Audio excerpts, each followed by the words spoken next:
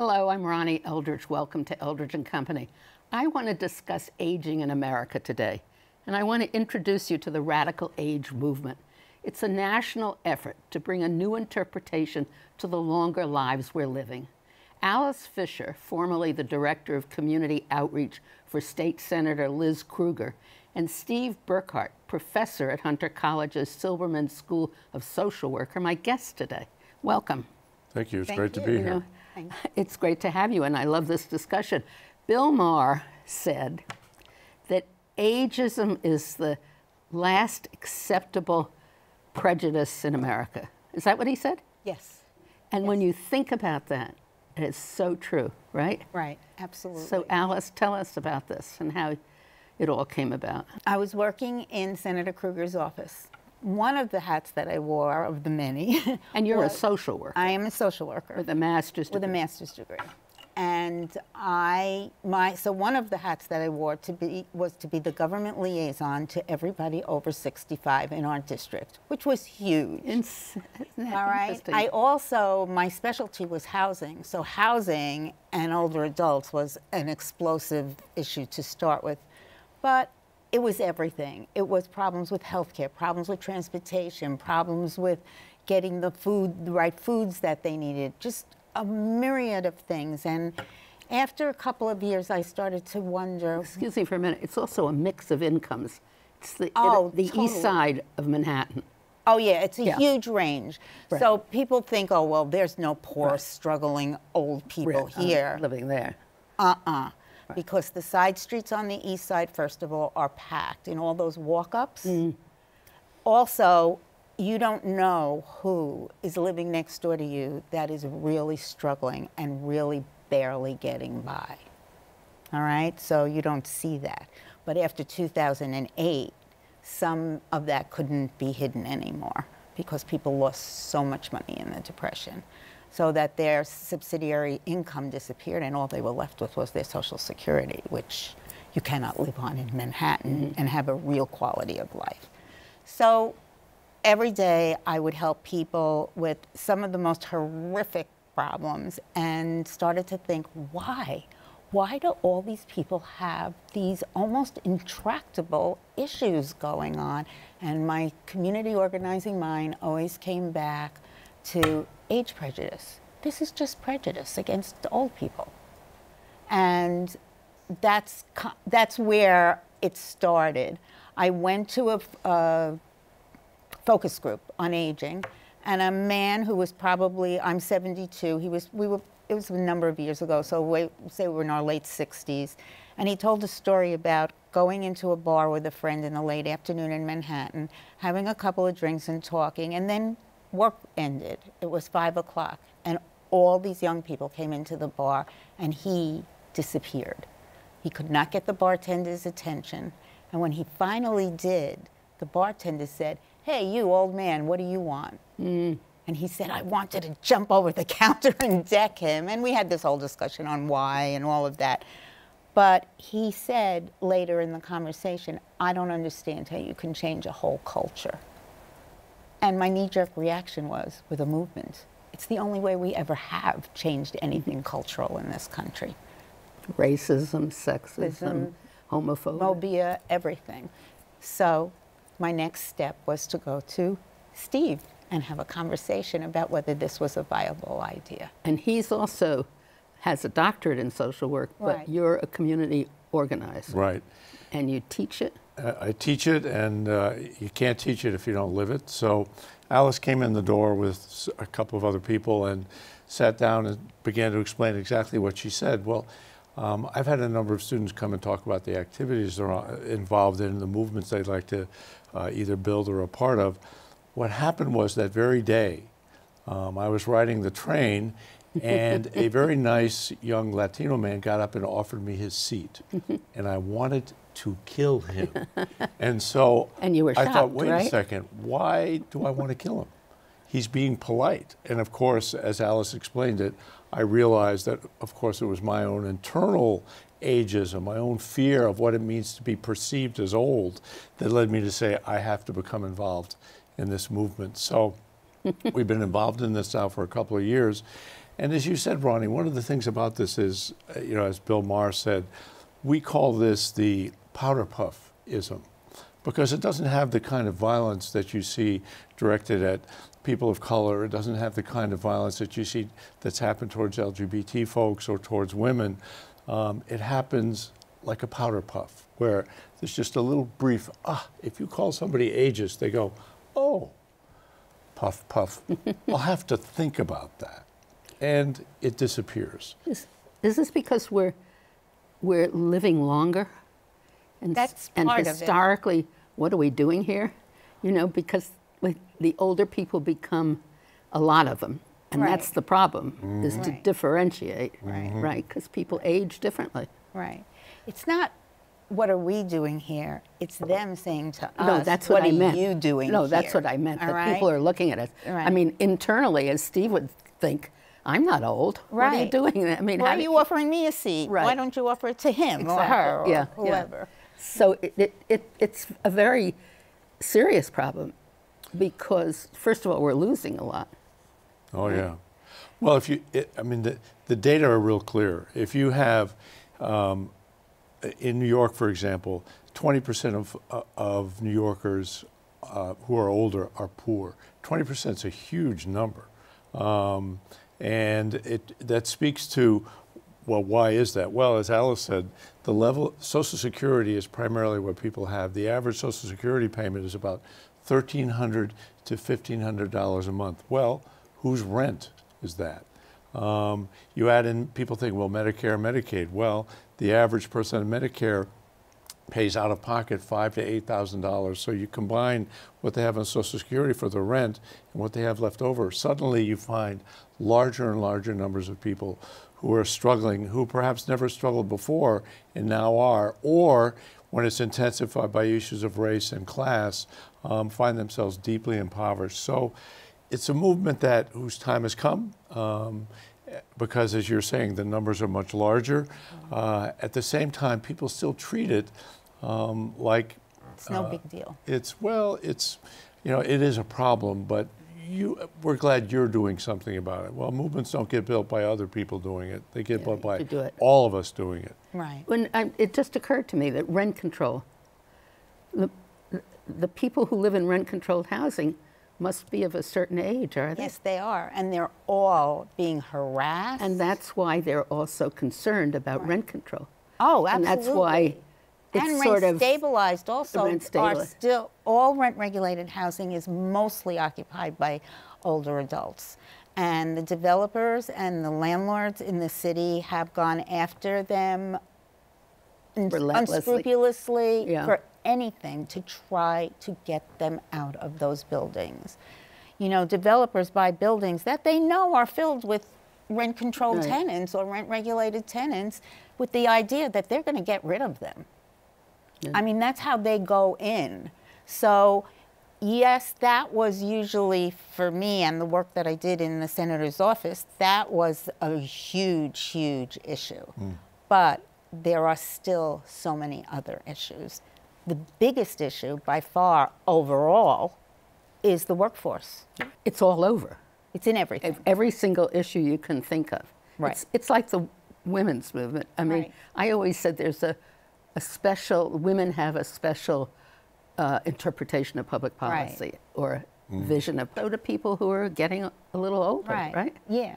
So let's talk about employment. Do you remember Maggie Kuhn and the Gray Panthers? Right, of Yeah. course. And she became this militant old lady because she was objecting to the retirement age, right? 65? Right, 65. Right, right. And we thought she was And most gray-haired, and she was always described as an old, gray-haired woman. Right. She probably wasn't as old as we thought she was. Right. So But it's a major problem. it is. And getting a job. it is. You know, one of the tools that we use is right directly for me from the women's movement is consciousness raising. And we have one or two big consciousness raising events a year where we have people, they wind up in groups with other people they don't know, just to talk about getting old and aging. And sometimes we might have a question to lead them off, but sometimes they just lead off themselves because the conversations just grow. And I mean, when we have to tell them to stop, they're like, oh my God. But Steve and I have the privilege of walking around the room and eavesdropping on these conversations. And the biggest fear is financial, that I will run out of money before my life ends. And out of that, what happens is so many people are laid off, and then when they make an attempt to get back into the workforce, they either can't get back in. We have many people who've gone on job interviews who, not unlike what happens to people perceived with particular kinds of names where it's racially biased, when people see a particular age, the bias is also applied where they don't get called back. And so what happens is they end up in the workforce as either underemployed, making a third or a half of what they once did, or only being able to do part-time employment. And again, if you think about the cost of what it means to live in any particular city in the United States, but New York, of course, is one of the worst, they end up having to really struggle. I mean, the whole need for food stamps, the need for all the coupon clipping that people do, it's a necessity that people now do every single day. So, but work, you know, one of the things we're looking into about the workforce is everybody knows there's age discrimination, and yet the ability to target one particular company doing one particular, you know, a really ugly form of age discrimination is extremely difficult to pin down. So it would be great if some of your listeners, if they have examples and stories of this, right. and where we could develop that consistent pattern.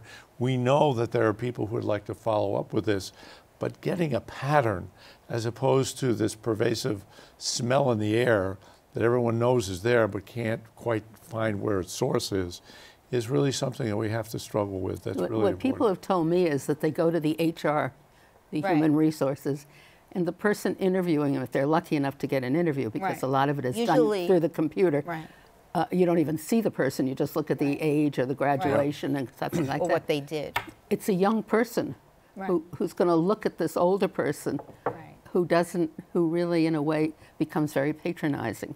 Right? You talk down to somebody older. Right. Or even if you go, you know, it was before I worked in the senator's office. It was actually before I wound up at Hunter in the social work school. Part of my drive was because I was out of work for 2 years and I was trying to figure out, well, maybe if I get an MSW, you know, that would help me get a job. And I had the opportunity of, one of my friends was on the board of an organization that I had applied for a job for, and she got me an informational interview with the person that would have hired me had they chosen me. I never got called in even for an interview, which was most of the case. And I was like very excited because like, he's gonna have to tell me. Because you know, it is illegal to hire or fire somebody based on age. That's why we can't find the hard evidence. It's because it's done so covertly. And when I walked out of there, I knew it was my age. He did everything that you could possibly think of to talk me out of wanting this job. I won't take the salary. It's a revolving door. I'm overqualified. Every buzzword that you could think of. At the end, I said, would you hire me as a consultant? He said, no problem. But he wouldn't give me a job. It's, and this recurring thing happens again and again. You said something really interesting, Ronnie, which is the whole thing about being patronized. The idea of being old, think about it, as a woman, I mean, as a woman, as a person of color, if somebody were to patronize and call you girl, or to call a man of color boy in today's age, it would be perceived as something, you know, understandably cause for, you know, active resistance. If you when somebody calls somebody old, or what they also do is they'll call us young lady or young man, with the idea that somehow there's a condescension built into that unfortunately we who are old too often accept. We go, well, that's what people do. You think so? You know, it's not, we make light of what stings and hurts, and that's on us. We have to stand, you know, we have a lot of lessons to learn from the civil rights movement. At one point in time, black was not beautiful. It was in the 50s. We know that it was a reason for people to have to fight. But the movement that was built, the power of black is beautiful, the power of black power, was to affirm who one is as opposed to feel shame. And we have a lot to learn from the civil rights movement about that. People feel ashamed to say that they're old. We could talk about it as mixed company. If you have mixed company where people are under 40, people between 40 and 80 are embarrassed to say their age. That was true for me. I've had to struggle with this. It's still sometimes a struggle to say, I'm proud to be 72. How many people say they're proud to be the particular age they are? I learned from my mother. I used to tell people how old I was because they would say, "Oh, you don't look that age," and that was a compliment, right? We were joking about that. And now I don't even mention it anymore. But anyway, everything affects it. The media, when a person is attacked, a woman is mugged on the street, an elderly woman. 64. Right. How then, when you read this all the time, don't they understand?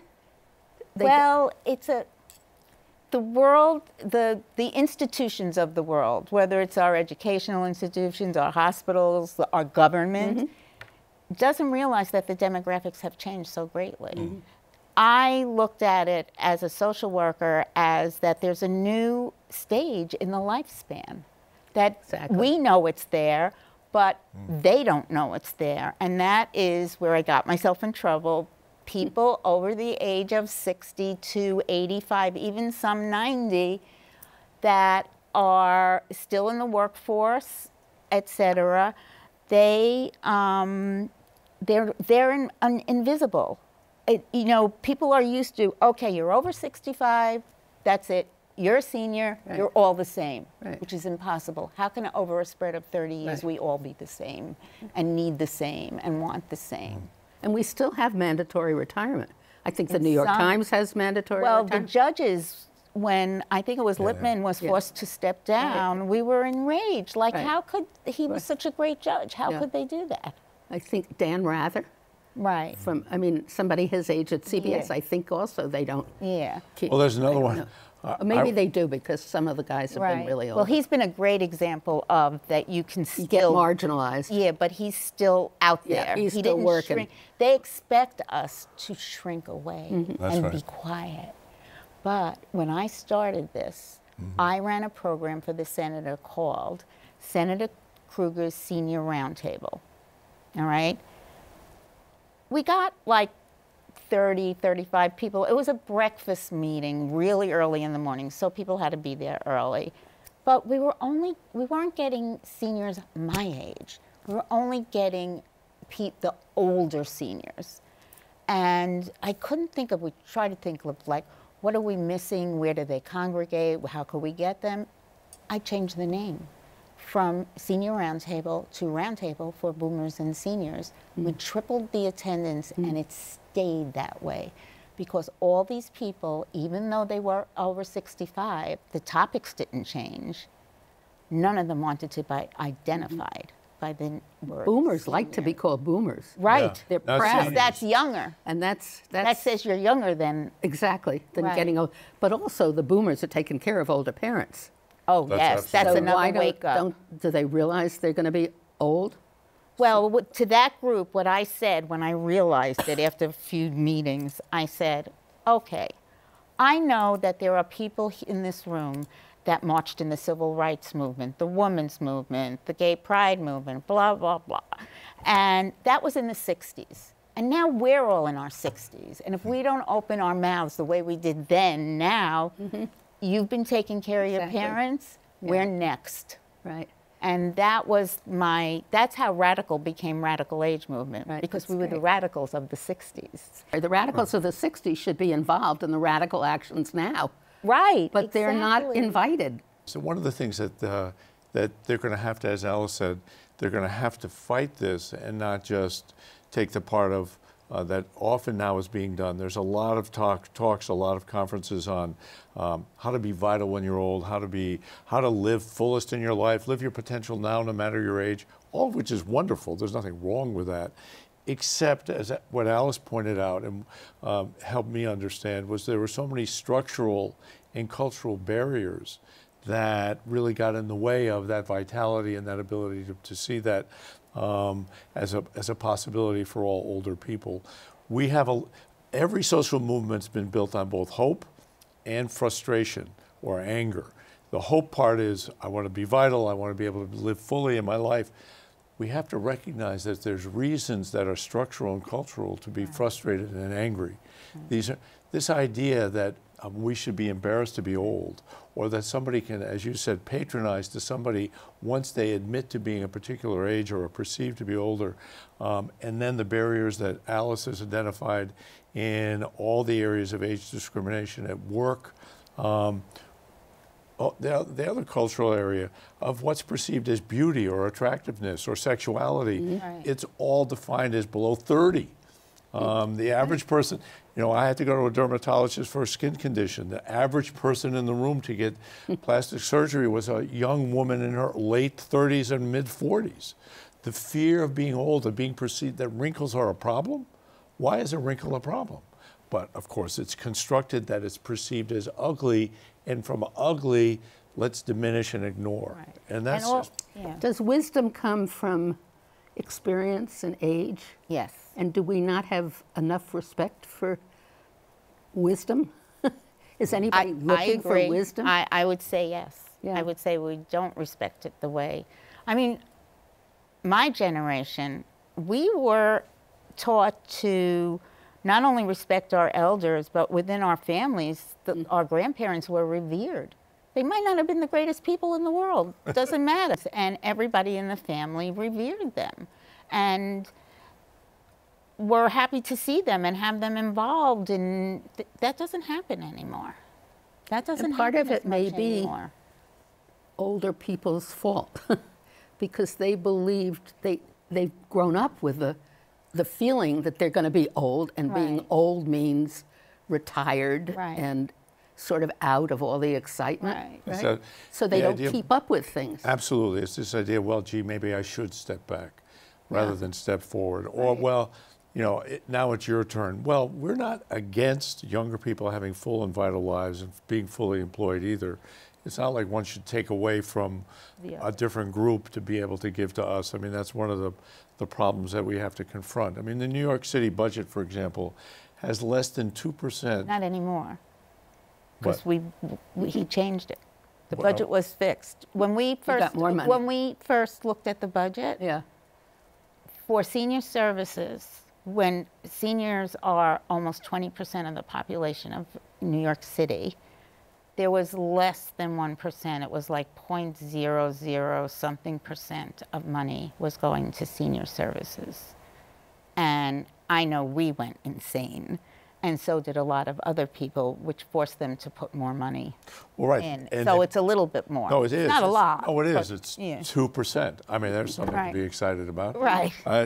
Well, there's 2% that's applied. And again, it's not about we should take from children's services. No. That part of the struggle, or any other service, part of this is that there's a dance of marginality that we call it, which is that people that don't do anything, either structurally or politically, they don't add anything to the budget, and people accept very little. So they back off and say, well, thank you for the crumb.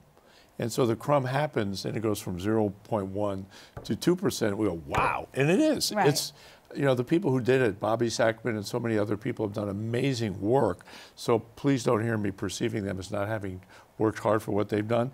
Societal-wise, this idea that 2% is acceptable for 20 just is. There's just something wrong. So overwhelming deeply. and so complicated. I'm sitting here thinking of all the different things. The need to lobby and legislate, the need to understand that effect. But the need for the jobs so you can contribute to the gross national income. Not only contribute, and how are we going to take care of ourselves if the workforce turns its back on us? And the pressure on younger people to have to help. But it's just overwhelming to me. So we have to talk about this some more. I mean, There's so much to unpack. There it really is so much. We have to limit ourselves. Every time something new happens, Yeah, oh, there's should we another take it thought. on? No, we can't. You Yeah. know, we're still building. We're a baby not-for-profit. Right. But, you know, last week there was that article from the New Yorker about the Guardian system and all those people in Nevada, what they were doing to them, just like grabbing them out of their homes and selling off their possessions and everything. Well, we know there's problems with the Guardian system all over the United States. I know firsthand from a very good friend. Right, Yes. exactly. But it's terrifying. like, hopefully it's not as bad as in Nevada, because that was a huge, big case thing. But there are problems. I know. I dealt with APS a lot when I was in the senator's So office. do you now have a website? We have a website. It's www.radicalagemovement.org. And Facebook page. we have a Facebook page, and we're on Twitter, we're at Radical Age. Is that everything? I think. Well, go on Radical Age and come to our events. When they look at Facebook, when they look at our webpage, they'll see events. We are planning a social action in May, Older Americans Month. Who knew? Right. But we're planning it to be in May. We haven't picked the date yet. We're still working with people. We need people to work with us to be Right. able to build this the way it needs to be. Stepping back is not going to make it to live a vital and meaningful life. We have to have the hope and aspiration, and we have to have the frustration and anger. We believe in working on both. You're Look at looking it for says. people who have experience in media Almost anything. and anything.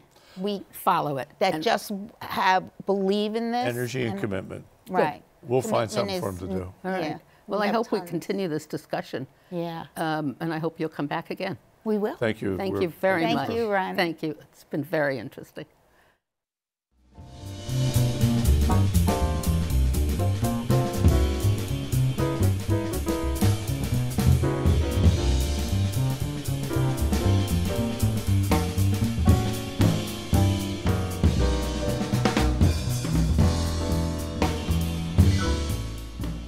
We at CUNY TV always like to hear from our viewers.